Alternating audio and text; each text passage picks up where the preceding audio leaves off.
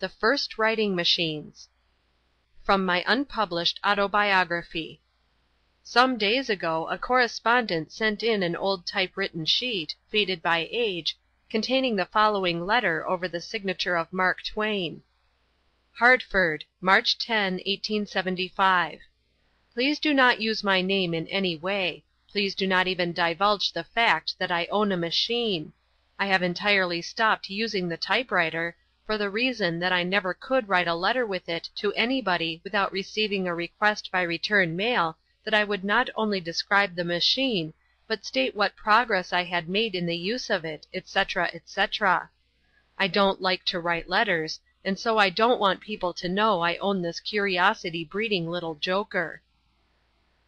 A note was sent to Mr. Clemens asking him if the letter was genuine, and whether he really had a typewriter as long ago as that. Mr. Clemens replied that his best answer is the following chapter from his unpublished autobiography. 1904, Villa Quarto, Florence, January. Dictating autobiography to a typewriter is a new experience for me, but it goes very well, and is going to save time and language, the kind of language that soothes vexation. I have dictated to a typewriter before, but not autobiography.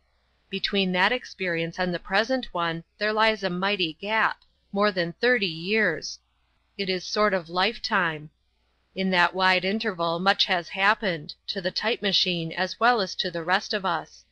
At the beginning of that interval a type machine was a curiosity. The person who owned one was a curiosity too. But now it is the other way about. A person who doesn't own one is a curiosity. I saw a type machine for the first time in what year? I suppose it was 1873, because Nasby was with me at the time, and it was in Boston. We must have been lecturing, or we could not have been in Boston, I take it. I quitted the platform that season. But never mind about that, it is no matter. Nasby and I saw the machine through a window, and went in to look at it. The salesman explained it to us, showed us samples of its work, and said it could do 57 words a minute, a statement which we frankly confessed that we did not believe. So he put his type girl to work, and we timed her by the watch. She actually did the 57 in 60 seconds. We were partly convinced, but said it probably couldn't happen again. But it did. We timed the girl over and over again, with the same result always. She won out. She did her work on narrow slips of paper, and we pocketed them as fast as she turned them out, to show as curiosities. The price of the machine was $125. I bought one, and we went away very much excited. At the hotel we got our slips and were a little disappointed to find that they contained the same words. The girl had economized time and labor by using a formula which she knew by heart. However, we argued, safely enough, that the first type girl must naturally take rank with the first billiard player. Neither of them could be expected to get out of the game any more than a third or a half of what was in it.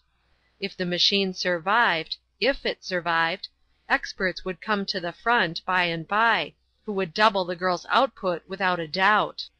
They would do 100 words a minute, my talking speed on the platform. That score has long ago been beaten. At home I played with the toy, repeated and repeating and repeated, "The boy stood on the burning deck," until I could turn that boy's adventure out at the rate of 12 words a minute. Then I resumed the pen, for business, and only worked the machine to astonish inquiring visitors. They carried off many reams of the boy and his burning deck. By and by I hired a young woman, and did my first dictating, letters merely, and my last until now. The machine did not do both capitals and lower case, as now, but only capitals. Gothic capitals they were, and sufficiently ugly. I remember the first letter I dictated. It was to Edward Bach, who was a boy then. I was not acquainted with him at that time. His present enterprising spirit is not new. He had it in that early day. He was accumulating autographs, and was not content with mere signatures. He wanted a whole autograph letter. I furnished it, in typewritten capitals, signature and all. It was long. It was a sermon. It contained advice, also reproaches. I said writing was my trade, my bread and butter. I said it was not fair to ask a man to give away samples of his trade. Would he ask the blacksmith for a horseshoe? Would he ask the doctor for a corpse? Now I come to an important matter, as I regard it. In the year '74, the young woman copied a considerable part of a book of mine on the machine. In a previous chapter of this autobiography, I have claimed that I was the first person in the world that ever had a telephone in the house for practical purposes. I now claim, until dispossess, that I was the first person in the world to apply the type machine to literature. That book must have been The Adventures of Tom Sawyer. I wrote the first half of it in '72, the rest of it in '74. My machinist type copied a book for me in '74, so I concluded it was that one. That early machine was full of caprices, full of defects, devilish ones. It had as many immoralities as the machine of today has virtues. After a year or two I found that it was degrading my character, so I thought I would give it to Howells.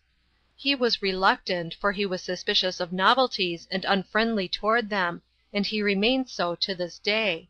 But I persuaded him. He had great confidence in me, and I got him to believe things about the machine that I did not believe myself. He took it home to Boston, and my morals began to improve, but his have never recovered. He kept it 6 months and then returned it to me. I gave it away twice after that, but it wouldn't stay. It came back.